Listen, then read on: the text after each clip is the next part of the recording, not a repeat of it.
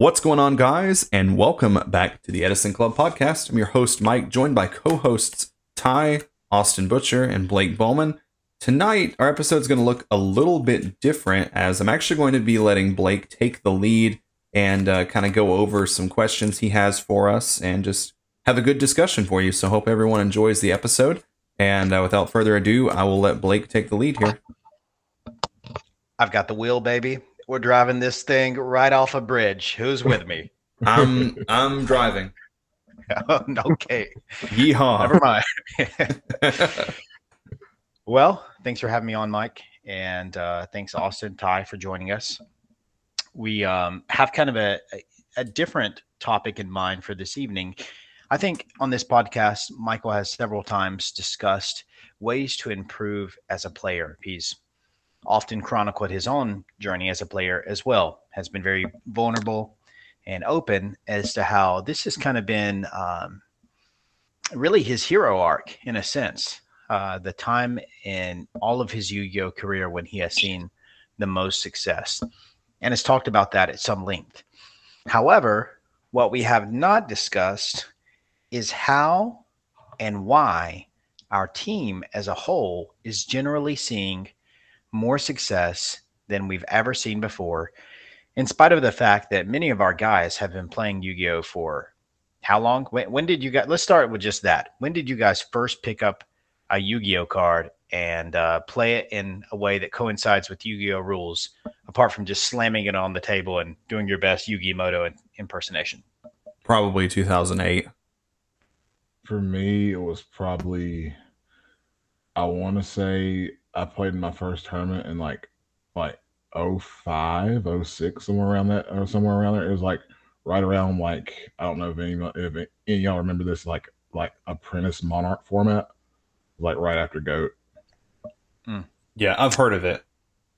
Yeah, no idea. Anyways. Sorry, I'm okay. So in other words, it's been a long time ago. Yeah, you're an old man. Shut up, Grandpa. I'm the grandpa. Butcher, what about you? Oh, man. I was probably around GOAT format, although I couldn't afford anything back then.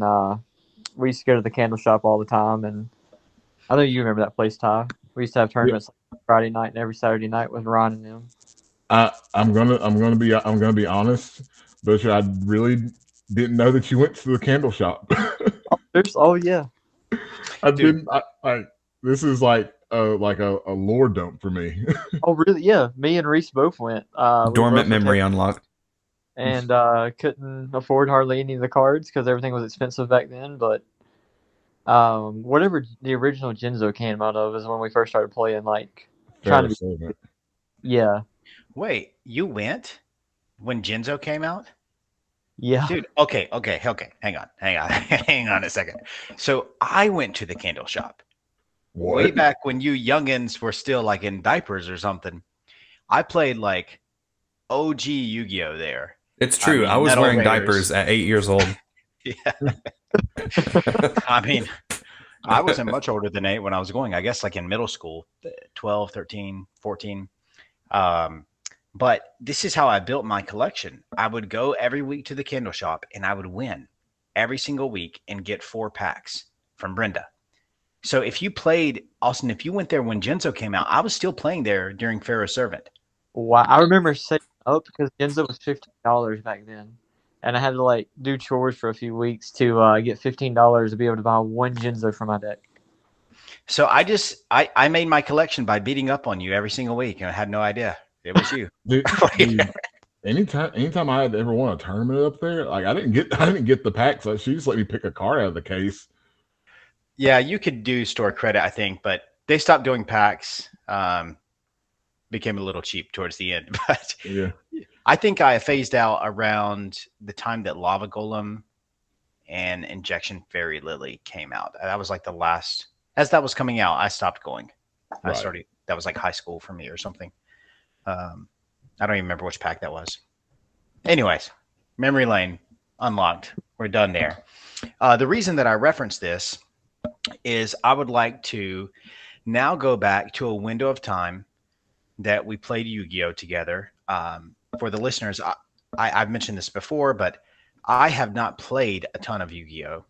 I've kind of been off and on throughout the years, very inconsistent in the windows that I have played. Even though I started in original Yu-Gi Kaiba format, I played for like a year, 2 years, and then didn't play again until 2014 or maybe the very end of 2013. So let's just go there. 2013 to 2015, that was a window that we were all playing. Okay, let's talk about what you achieved during this window. Now, keep in mind, all of us have, maybe me a little less, but you guys especially have accrued several years of consistent Yu-Gi-Oh experience. You all were playing by around the time of GOAT onwards. So, 6, 7 years. For Ty, maybe 8, 9 years, etc. So talk to me about your achievements during that window of time. So Dragon Rulers through, we'll say, Necros. Okay. Go ahead, Boyd. You lead us off. So I got 9th place at locals one time out of 8 people during those years. And so that was a pretty good accomplishment. I played Penguin Necros.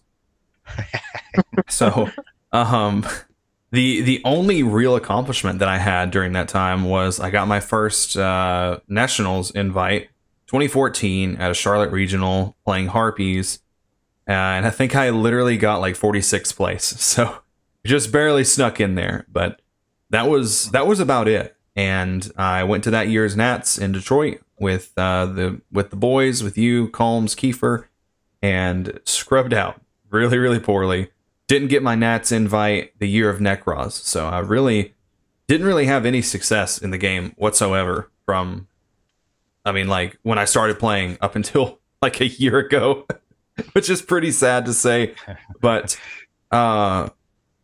yeah, so I didn't really, I guess it was like more of the love for the game at that point rather than the accomplishments was like all that kept me going. And I just always wanted to play just off the wall crap. Literally is just what I wanted to play, and I wonder why I couldn't do well. Ty, what about you? 2013 to 2015, like I got like one national invite at like early in 2013, and then like that after that it was like real cold for me. After that, like I didn't get a top for the rest of that time period. And then towards like the end of 2015, I took like a little bit of a break.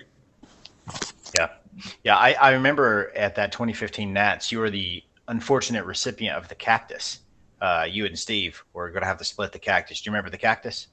You recall this? Yeah, I remember. Oh yeah. The cactus. We had said that the worst performing member at the Nationals, or maybe it was like a last qualifier some of you guys were playing in, or I don't know. And that was not a good showing for y'all. The loser was supposed to have a cactus enema. We'll just leave it at that. And it was all good and fun. Obviously, we didn't really plan on shoving a cactus up Ty's butt. But I forgot about 2015 being at 2015 Nationals. Like I only remember because I remember I played in the main event. I just don't remember what I played, what deck I played to get the invite.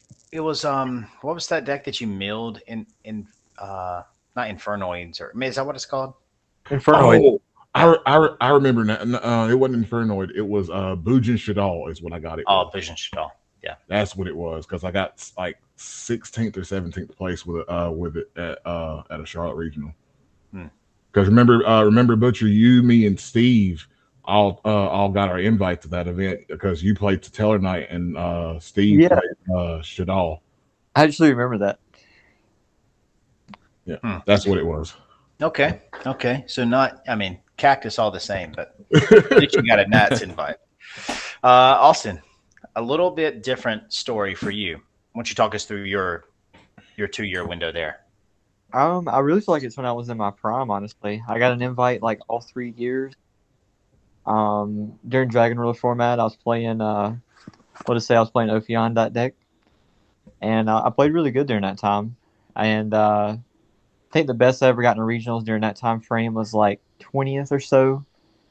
And then fast forward a little bit further, and then Cleveforts came out, and within like a month of owning the deck, I got second at an OTS, and we went to Nats that year, and I got top 64. And I think a month before that Nats, I actually got 10th place at a regional with Cleefort. So I was just playing really good. Every year I was getting my invite. During that time, I think I had like 7 to 8 regional tops, and then whatever side tournaments we were going to. I was just playing really good, I felt like. Mm-hmm.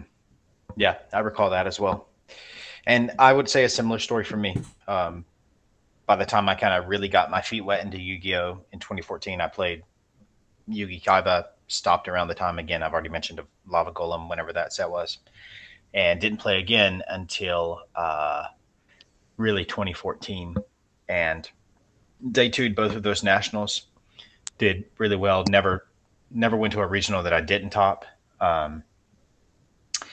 However, and I'll set us up for the transition in our conversation, my intro to Edison, which I began around May of last year, was met with a steep learning curve. And I pretty much went 50-50 and missed out on the top cut of just about every tournament I went to for the first 4 or 5 months. We'll go reverse order here. Austin, what's been your experience so far in Edison? It's been kind of poopy, man.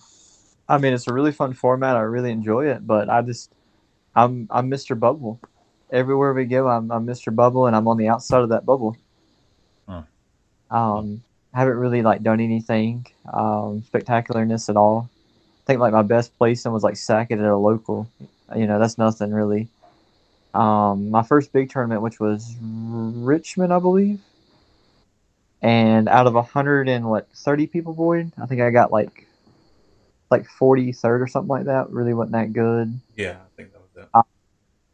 And then at this last YCS we went to, day one I was X2, and then day two I lost my first round, and I ended up dropping, and then that put me at like 48th place, I think, whenever I dropped. So I mean, not really good showings. I think that one's like 180 people, but I feel like I've hit a wall. It's a really harsh format. I came in really late to this format, like 2 years after everybody had been playing, and this format is just so solved in a way. And there's so many good players. Like everybody's just really, really good for the most part in Edison. Probably 60 to 70% of the players are just really, really good, I feel like. So it's kind of hard just to come into it and expect to do good. I mean, it's a hard format. Yeah. More on that in just a moment. Let's get Ty. We'll go again reverse order. Just spit off some of your accomplishments from this past year. Starting like when I first started taking Edison seriously, I didn't really go into it with I thought at first I thought okay, I'll live through this, I'll be able to navigate this pretty easily. And starting off when I was playing that wasn't it wasn't the case. But then we went to it was me, Boyd, and Justin. I forget who else went to the first BBG cash tournament that they had, and I played Black Wings in that, and I got top 8, and then I started throughout that year, whenever I was able to, every tournament I was able to go to except for the cursed Picante Switch tournaments. We won't get into that. I was able to pretty much top everything that I've been at. Yeah, you did. You day two'd the Nationals Ultimate Time Wizard event, right? Did you top?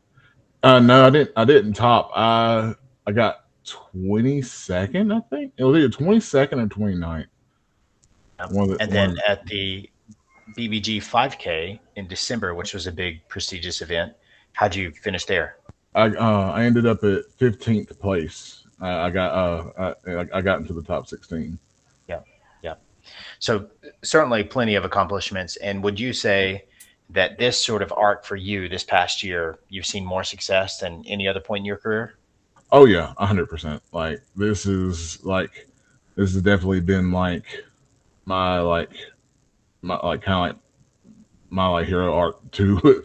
Same as Boyd. This has been just being able to play this format again. It's just been a run back, trying to now that we're all of us like a lot older. Our minds are like a lot more, are a lot sharper, and we're able to like figure things out a lot more. It's a lot. I feel like it's a lot easier to like navigate this format a little bit. Mm-hmm. Yeah. Yeah. Agreed. Boyd, Mike, pass to you. Talk us through just a few of your accomplishments from this past year. Okay, so I definitely went into my hero arc this year, my Superman Batman arc. The only difference is I still have one living parent, which is nice. Yikes. Dark fast. Usually when you go into your hero arc, that usually means you lose both parents. But anyway, things started off really, really bad for me. Anyone that's listened to the podcast for a long time knows that it was very, very bad for a while. I finally kind of got the monkey off my back at a BBG 2K that happened last summer. I got third place there. Pretty much take responsibility for like people playing Junk Synchron and Lightsworn. I think I was the first one to do that. And it kind of snowballed from there. And I played Lightsworn at almost every single event I've went to in the last year, besides one. So it kind of snowballed from there. I got third place there, won some cash. I won a Nintendo Switch Epicante with the same deck, same list. I did win a Nintendo Switch at Flashpoint Games last summer, playing Frazier's Frog Monarch deck, card for card. I got fourth place at YCS Richmond in November, fourth place at the BBG 5K in December. And if it's any relevance, I got third place at the BBG Tengu cash tournament in like February. So very nice. Very impressive. So, okay. Obviously, there's a stark contrast here. Austin was probably one of our best players back in the day. And just again, to make this clear, it is not as though we have all played Yu-Gi-Oh! Together since the beginning. Right, we've kind of had these phases where we stop playing, our whole group kind of stops playing for long periods of time. Maybe one or two will continue to play, but I don't know that we have all been playing quite like this since that 2013, 2015 window. Would y'all agree with that? yeah, definitely. Yeah. 100%. The band is back together, so to speak. So just comparing those time frames, when I would say that probably Austin, me, maybe Brandon Combs would have been considered our best players back then, versus now when Boyd, Ty, you guys certainly have the most tops. Michael Gammons as well, who plays a lot online. Man, what has happened? And that is the question I would like to dig into this evening. How have you guys leveled up and others have struggled? And then on top of that, I would argue, and I think you guys would agree with me, that in general, our team is just leagues better than it used to be. We maybe had one or two bright spots, but we had quite a few milk duds on any given day as well. We would, it was rare for us to go to a regional, for example, and all of us to get our invite. Usually we'd come away with one or two. Is that fair to say? Yeah. Definitely. Yeah. So, but now we go to an event and we expect to run that crap. Like the BBG 5K, we had what, 6 people go and 5 people top 16 or something ridiculous like that. Maybe it was 6 and 4 top 16. I don't know. Like, how many was it of us that topped the 5K? It was like, it was you, Blake, Boyd, me, Gammons, and Chris. Yep. And on top of that, actually after Swiss, we were number 2, number 3, and number 4. It was me, Gammons, and Chris were top 2, 3, 4. And I was 15th. Hooray. And yet you 15. Outperformed us all. So, all right. So let's talk some very practical things. Here's one that I want to bring up and just discuss how Edison is different versus advanced format, especially for younger people. Now, as we've mentioned, I am the grandpa. So back in 2015, I had a real job. I had a family. I was making real money. Whereas some of these guys, they were still in high school.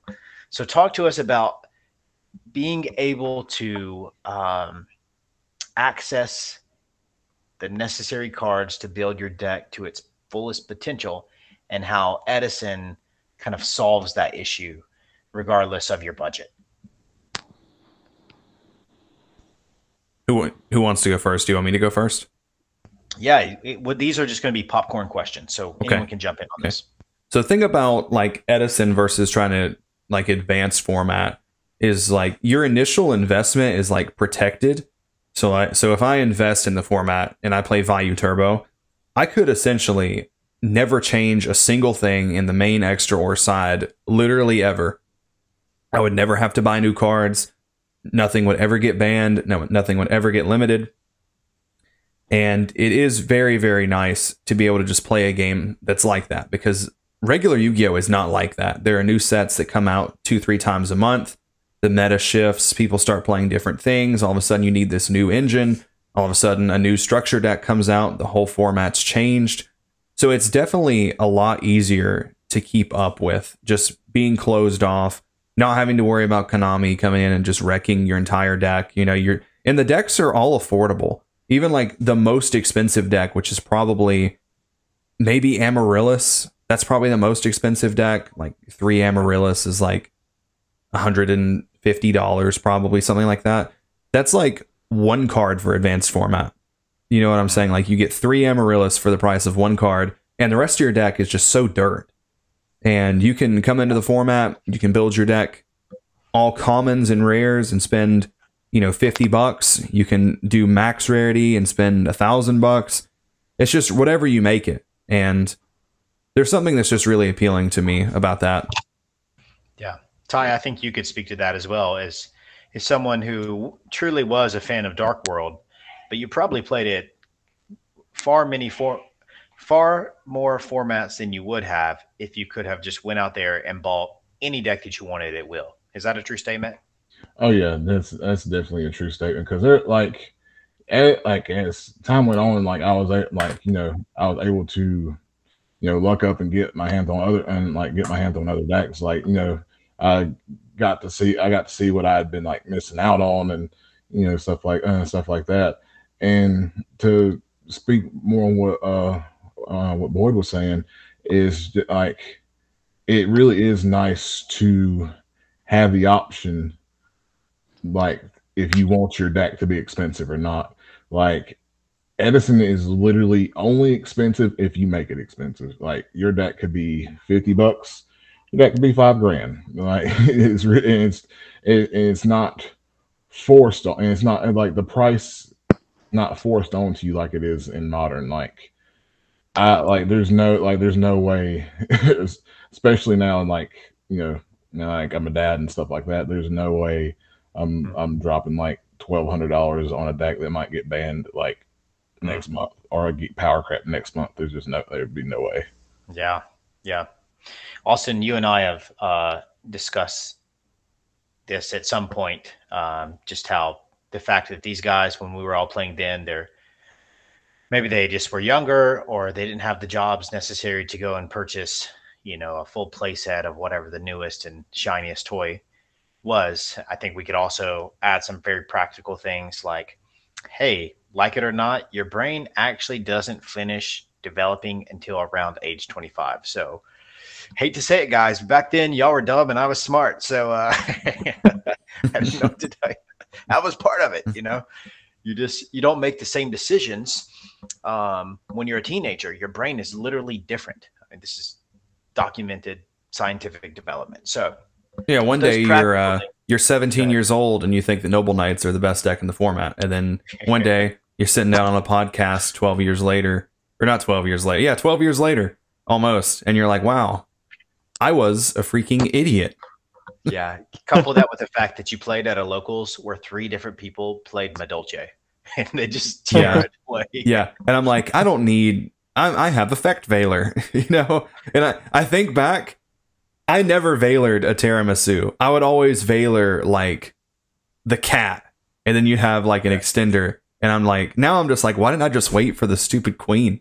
What was I doing?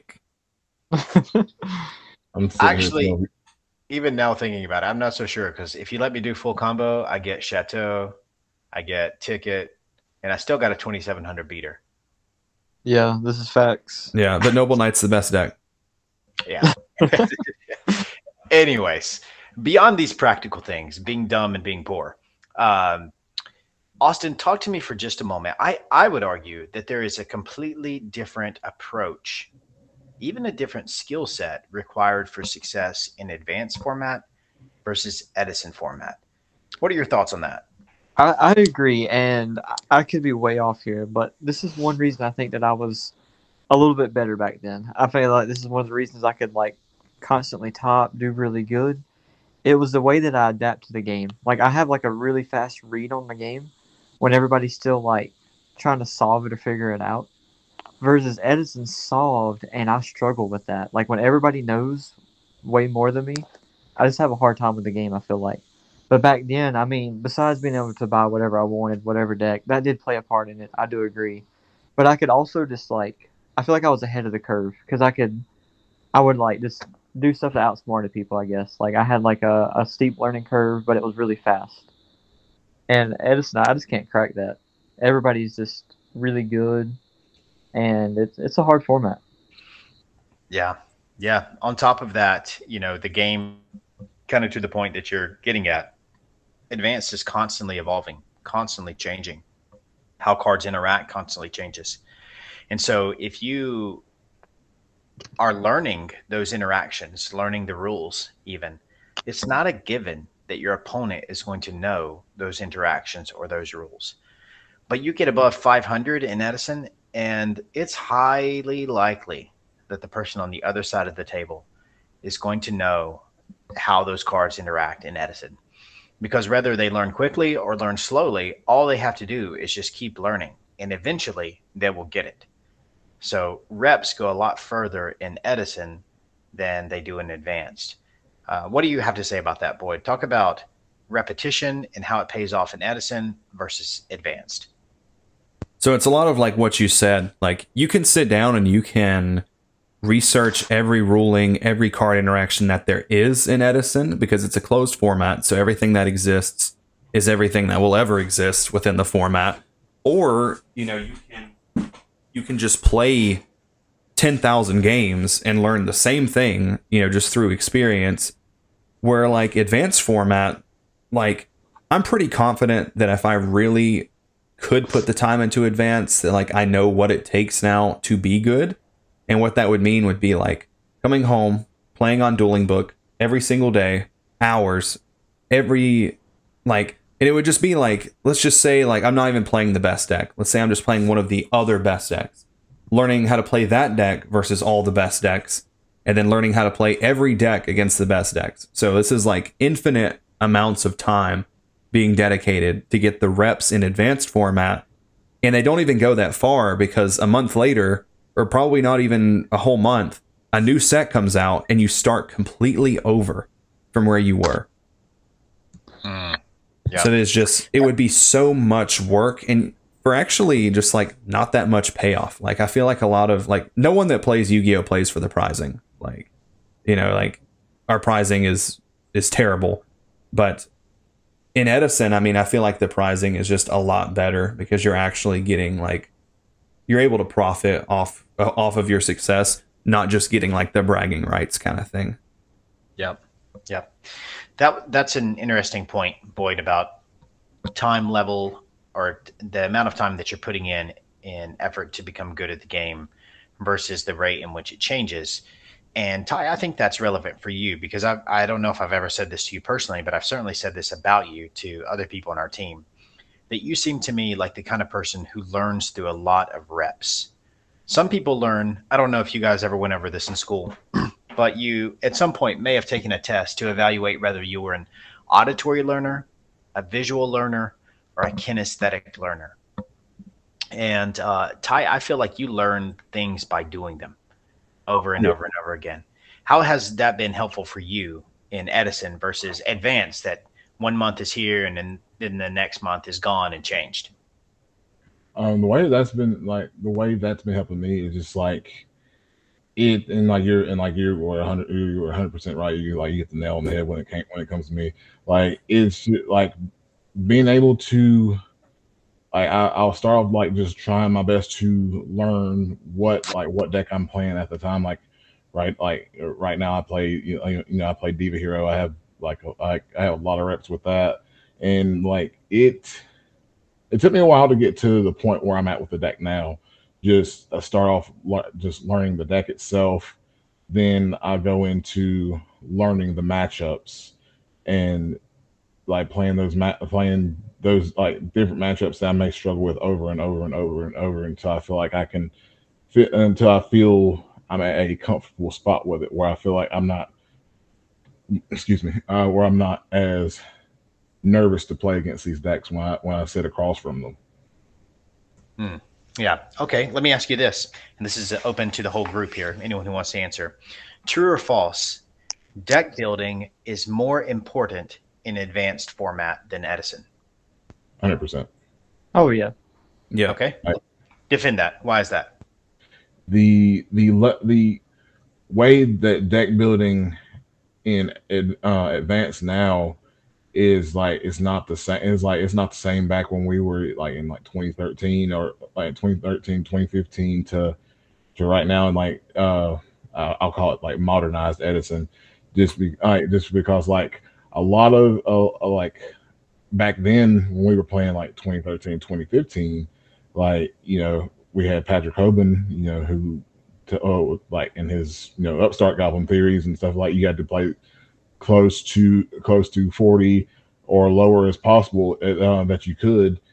And with advanced now, they're playing 43, 46, 50 card decks, and there's like the decks are still just flowing so consistently, and they're more, the decks are more toolboxy now than they were back then. Like that's the best way. That's the best way I can describe how decks are now. They're more toolboxy than they were back then. They were more. I feel like back then they were like it was more so just trying to like streamline to get like your like get like a specific combo going. Yeah. Austin, let me pitch that then to you. You defend that statement. Why is deck building more important than advanced? I mean, the reason I say that is like, and honestly, the biggest and most important thing is your side patterns and your side decking. And that just sounds so easy on paper, but it's actually really hard to do. And a lot of people think they grasp that concept, but they just don't. Versus in advance, I think Ty hit it right on the head with that. Everything is such a toolbox, and your deck building is just way different. You can get away with a lot of stuff in advanced versus Edison. I feel like where Edison's a whole lot more solved. I feel like it's just harder to get away with stuff. It's harder to deck build. Like we might find like a Rock Stone deck here and there, an Amaryllis Burn here and there that pops up, but in advance, it's just I don't know. It's just crazy. Like I don't understand advance. I've been diving into it for the last 2 weeks a little bit more, but everything's a toolbox, like Ty said. Yeah, I think maybe one thing that could be said that hasn't been mentioned is, first of all, the advanced card pool is approaching infinite, right? So the amount of innovation possible is exponentially greater than that of Edison, right? We have a limited card pool. It's a closed format. And on top of that, because the format is constantly evolving in advanced, your creativity and your capacity to read the meta and build accordingly, I think goes a lot further than it does in Edison. Whereas someone might come in and change 2 cards in value, and it's this revolutionizing, change. Oh, this hot new tech. We're building entire decks now with these 2 cards in mind. Whereas advanced, you might have Exodia suddenly doing well in a YCS, which I think just happened not too long ago. Correct? Yep. Yeah. Yeah, it did well on the stream. It did well on the stream, and it was showing. Yeah, I ended up winning that match. So anything is possible in advance, seemingly. Oh yeah. And who knows what advance would look like if the game were just cut off right now and they were given 2 years to theorize with their card pool. I'm sure it would look very, very, very different, probably even more different in 2 years than Edison does compared to the original 2010 format, and it's evolved a lot since then. Yeah, Okay. because like in advanced, you're having to, like, tournaments happen pretty frequently in advanced, so like you don't really have time to say like, okay, well, I'm going to test out this deck that's like tier 1.5, tier 2, but I think that it has very good matchups into the best deck. Like, you're not going to have time to play 1,000 games against the best deck with a deck you think is good against it, even if that deck might actually, you know, be able to go toe to toe or even be better than the best deck, just because the tournaments are so close and you're having to just prepare for the next tournament, you know, a week after you've already played one. Yep. Well, we are rounding the home stretch, I think, of our time. And so I want to try to bring this to a head. We started our conversation off this evening by discussing how and why you guys are doing so well. Others of us who have succeeded in the past aren't doing as well. And why is it that our team as a whole is collectively doing better than we've ever done before? Is it a fair statement to say that those who put in the time, put in the reps, that actually player skill, that's not the right word for it, navigating a duel, anticipating, making reads, that is more important in Edison than deck building? Is that a fair statement? I think so. Yeah, I think that deck building is important, like, in every format, but I think that, like, fundamentals of Yu-Gi-Oh, like you said, player skill, knowing how to navigate a game, is just so important in Edison, because obviously when I first started trying to play Edison, you know, I just wasn't good at the game. I didn't know the fundamentals of the game because I'd never been taught the fundamentals of the game. So like when you play advanced format, or at least the way advanced has been in the last few years, the game is over in like 2 to 3 turns.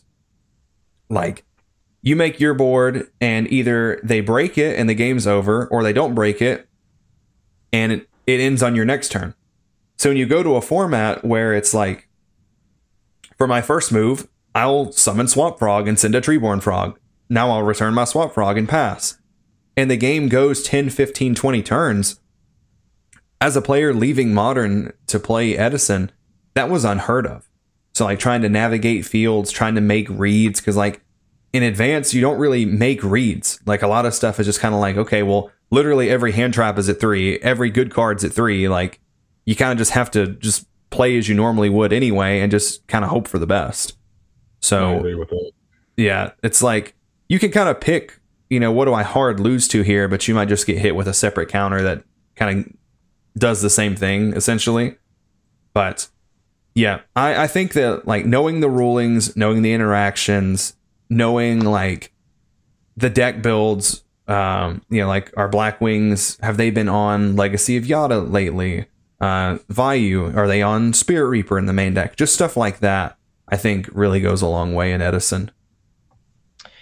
For that reason, I'm going to suggest, here's my encouragement to anyone out there who's trying to get better at Edison and it feels like they're just trying to dig through stone.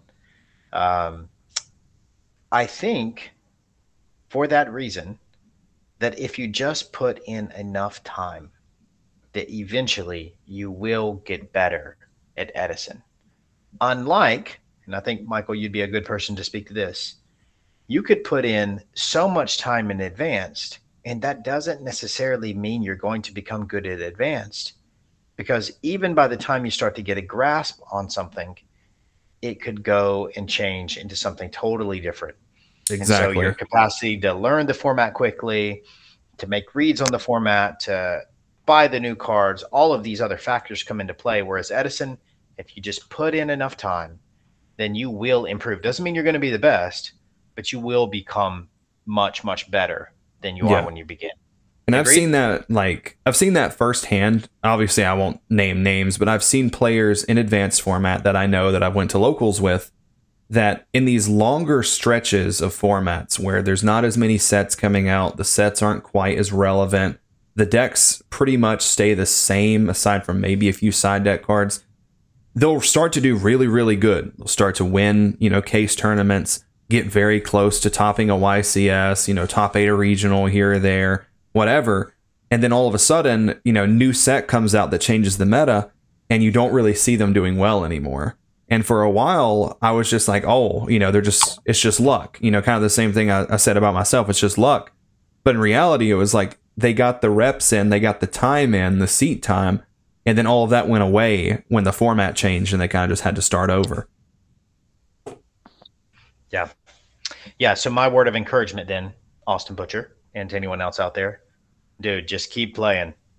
Just keep slamming cards. I think that as long as you stay committed to Edison, you will see improvement.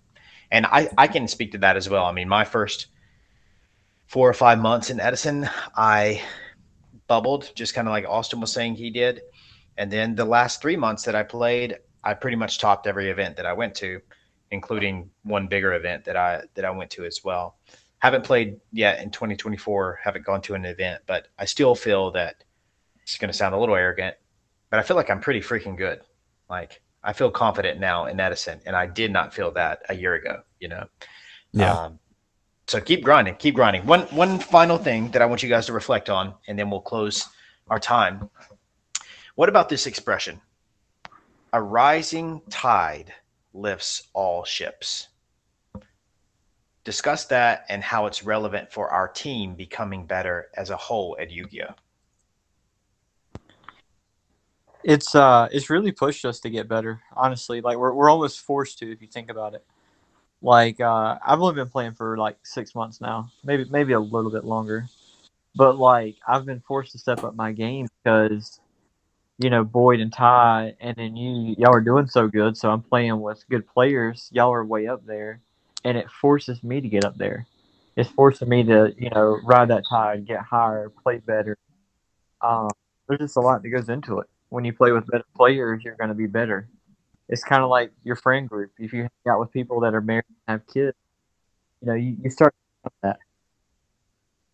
I agree with that. Like, when to touch more on that is just like it goes back to that old saying of steel sharpens steel. Like we're like if you're around like a really good playing circle and like then you're not gonna be stagnant. You're gonna improve and get better. Like if you start to keep playing with like more and more, and the thing also with Edison is I think that gives us the ability to reach these higher levels of like I guess I say competency, for like lack of a better word. Sure. Is this we like where it's a locked format, we have infinite seat time. We don't have to worry about this changing. Yeah. Like the decks, whatever's winning might rotate a deck or two here and there, but like for them, like we're always going to have infinite seat time. Yep, agreed. And if you're playing with someone who's doing extremely well, like Boyd did this past year, just as Austin said, you're going to become better through those interactions. And one thing that I think has helped us, and this will be our final comment for the night, is actually in a wild way not having a locals. We don't have a locals in our hometown, not for Edison at least. And for that reason, we don't really compete against one another. And therefore, we share everything with each other. We're not holding back tech secrets. We are just forthcoming with every innovation that we have in the game. And it's just a giant pool of shared information. And I think we're all improving because of that. So, I agree. Yeah, I agree. Yeah. Good I deal. want to add something else too, while we're on that topic.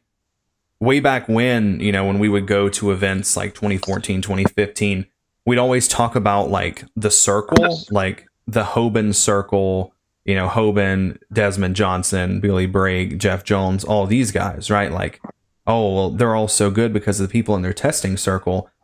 And, we've gotten kind of like a taste of that, like we're lucky enough to where like a lot of the tournaments we go to, we play against like Ryan Prescott. We play against Mitchell Nouse, Hydro Pump. We play against Cameron Saunders, Silchus Ruin.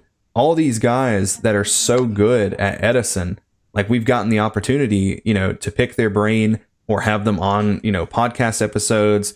They're a text message away, all of that. We've kind of gotten to really, I guess, see what that was like, to just be involved with the good players, play against them. And it definitely really does like polish your gameplay and make you better about just playing against people that are better than you. Yep. I want to add one quick thing in real fast. Like to touch on what you just said, Boyd, and like we talked about this earlier, like earlier in the week or like last week or something like that. Like where we didn't have we had good players like back in the day. Like we had Gammons, we had Combs, Blake. We had the good players like. Like to us, they were like amazing, but like we didn't, but you compare us to being like in like locals and like they had like tech like in Texas, they had like you have Billy Brake, Chris Bolin, Philly Luna, all under one roof, and that was we did the best what we could with what we had, but I feel like we're doing a lot. We're doing well with what we had, even though we didn't have that. Yeah. Yep, that's true. All right, Boyd, you want a final word before you sign this off? Okay, so I think that we were able to get a lot of good information from this. Obviously, I do have several other podcast episodes where we've kind of discussed similar topics. Things that you can do to help improve. I've shared my story quite a few times.